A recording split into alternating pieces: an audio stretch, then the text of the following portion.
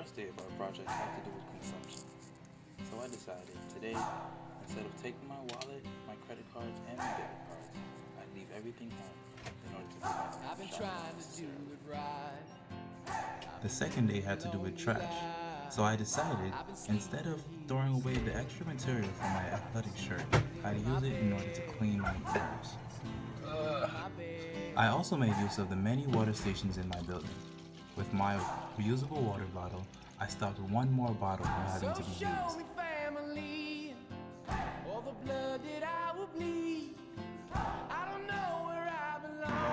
As far as transportation goes, I already live on a very small campus, so it's not odd for me to walk everywhere that I go.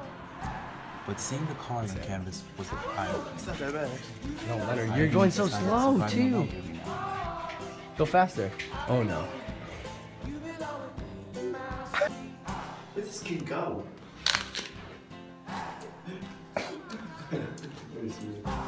The apples.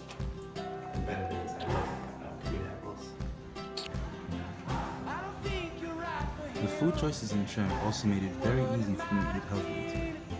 I had so many choices of greens that I didn't know where to start.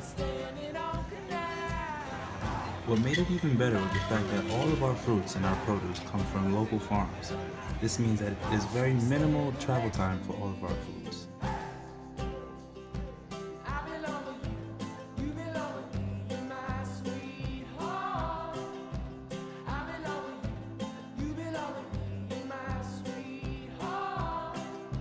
As I was minimizing my impact, I actually unplugged my power switch. On the energy day, it was actually pretty rough to turn off my television, but I was able to turn off the TV and actually get in the game.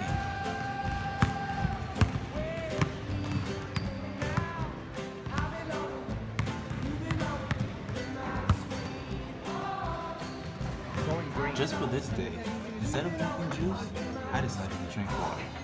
It actually wasn't half bad. Why are you looking over there for?